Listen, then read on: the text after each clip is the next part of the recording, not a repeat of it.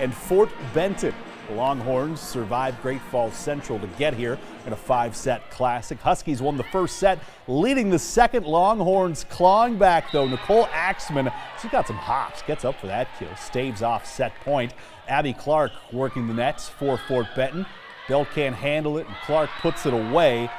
Nice block to keep her team in it. Belt goes to their star. Hard to stop this gal on the right side of your screen. Morgan Cooper just overpowering that Fort Benton front line. Belt wins the second set 25-19. In the third set, even more from the Huskies.